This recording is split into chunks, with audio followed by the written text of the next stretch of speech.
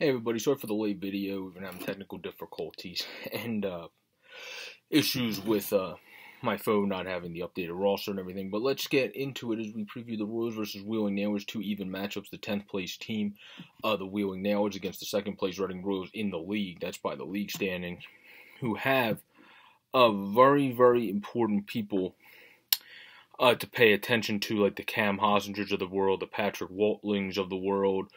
Sean Jostling, who's having a good season, would be Jared Cockrell, would be somebody I would pay attention to in their forward core on defense.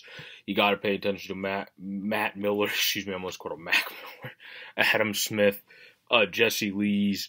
Obviously, Drake is on there now, former defenseman David Drake. And then in terms of net, Stefanos Lakis is the guy that has experience with them, where Brody Clays, if I'm not mistaken, he's only played in 6 games, and then also has played in a couple games with Worcester this year. So those would be the people I would look for them. For us, obviously, if Braden Lowe's back, if Cam Strong's back, that's huge for Reading. But the big key to winning is continuing to play to your strengths. They need to have much better goaltending, and they need to play to how they beat Newfoundland and how when they beat Trois-Rivières, they beat Trois-Rivières, which is being able to jam them at their blue line and even better at the neutral zone or even getting out of their own defensive zone, which is when we've seen this team the most effective, whether it's against Norfolk, whether it's against Trois-Rivières, whether it's against Newfoundland, or anybody for that matter. That's helped us get into 2nd place in the league standings and 1st in the division and 1st in the conference. So it's about continuing to just go back to that. It's one bump in the road. You're always going to hit bumps in the roads. I said that after the game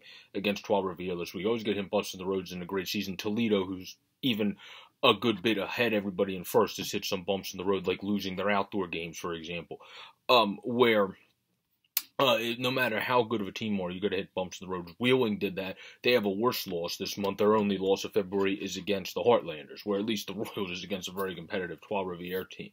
So, to wrap up this video, play very good tight in the neutral zone, jam them, and be able to use that to then get back on the attack. And that's how the Royals have won games. And then if they have Braden Lowe and Cam Strong back, even better. And then they're going to need a little bit more out of the goaltending compared to what they had last Saturday as well. For sure, that was kind of a struggle bunny game in that one. But everybody have a great 7+ day. There's been a preview to the Wheeling Nailers and our Reading Royals as the Royals look to get back in the win column. Peace out, everybody.